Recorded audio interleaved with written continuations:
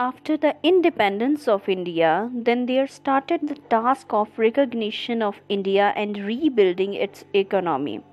भारत की आज़ादी के बाद सबसे बड़ा जो काम था वो था अपने देश की तरक्की, अपने देश का विकास करना, पूरे विश्व में उसका नाम करना. India had achieved a respectively place among the great countries of the world after putting so much efforts and progress.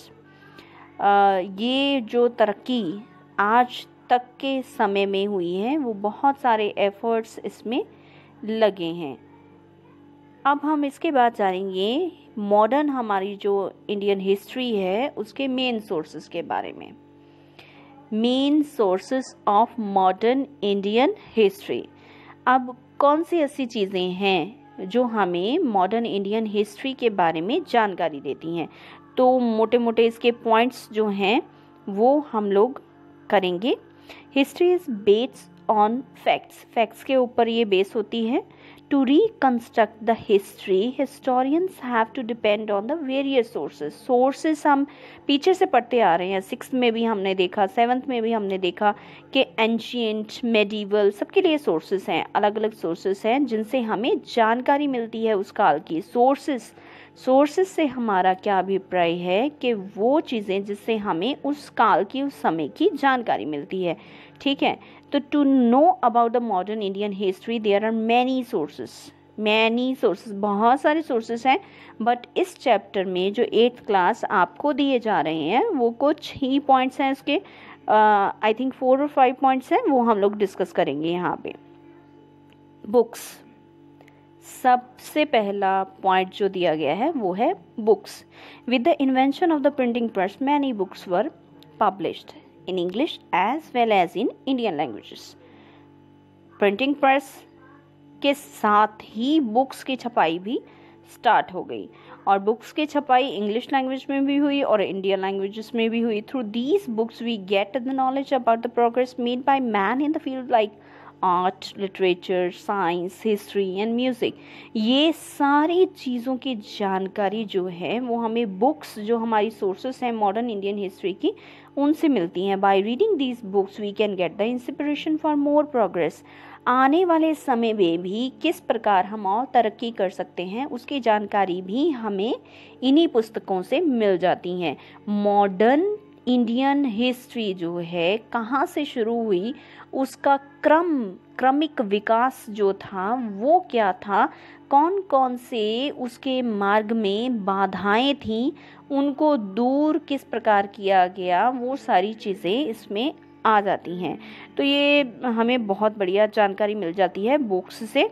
उसके बाद आते हैं हमारे गवर्नमेंट डॉक्यूमेंट्स. अब गवर्नमेंट ने बहुत सारी ऐसी चीज़ें लिखती रूप में, गवर्नमेंट को तो हर चीज़ की लिखती डिटेल रखनी पड़ती है, इतनी फाइलें भर के रखते हैं वो. उसमें जो डॉक्यूमेंट्स होते हैं वो इम्पॉर्टेंट सोर्स होते हैं.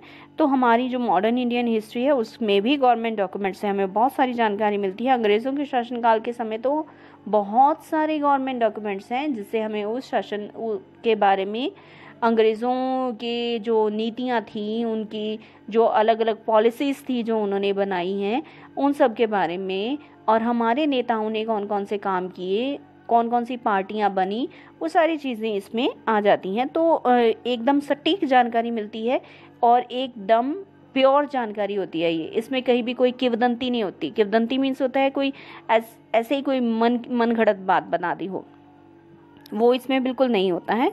तो गवर्नमेंट डॉक्यूमेंट्स जो होती हैं वो बिल्कुल प्योर नॉलेज उससे हमें मिल जाती हैं.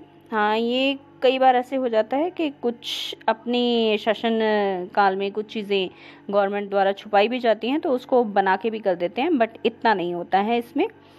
अब ब्रिटिशर्स जो राज्य है ब्रिटिशर्स का, उसके बारे में बढ़िया जानकारी हमें मिल जाती है. तो हमने जैसे पहले जाना कि औरंगजेब के शासनकाल के बाद 18वीं शताब्दी में 18th सेंचुरी में after the death of Mughal emperor Aurangzeb, हमारा जो ये टाइम है, मॉडर्न टाइम है, वो स्टार्ट हुआ है. अब गवर्नमेंट डॉक्यूमेंट से हमें क्या जानकारी मिलती है? We get knowledge about the ways of the Britishers exploited Indian economically. ये पीछे हम लोग डिस्कस कर चुके हैं इसको। इसके बाद हमारा नेक्स्ट पॉइंट जो आता है वो आता है newspaper, magazines and pamphlets. Again newspapers उस टाइम छपती थी क्योंकि प्रिंटिंग प्रेस का आविष्कार हो चुका था। मैगजीन्स भी छपते थे, पैम्फलेट्स छपते थे। आपको पता है कि क्रांतिकारी अपने जो पैम्फलेट्स थे वो छपाते थे, नारे छपवाते थे, वो भेजे जाते थे लोगों में जागृति लाने के लिए, अवेयरनेस लाने के लिए, क्रांति लोगों में जागृत करने के लिए बहुत सारी ऐसी चीज़ें होती थी। तो ये भी मॉडर्न पीरियड में जो हमारी मॉडर्न इंडियन हिस्ट्री है उसको जानने के लिए बहुत ज़्यादा महत्वपूर्ण योगदान देते हैं। ये अलग अलग लैंग्वेजेस में पब्लिश हुए।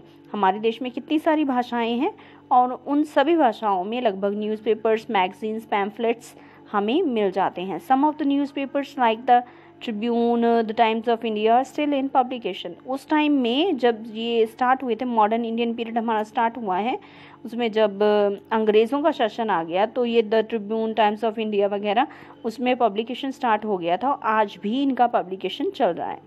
इसके बाद आ जाती हैं हमारी हिस्टोरिकल बिल्डिंग्स। ये हमारा 4th पॉइंट है, हिस्टोरिकल बिल्डिंग्स।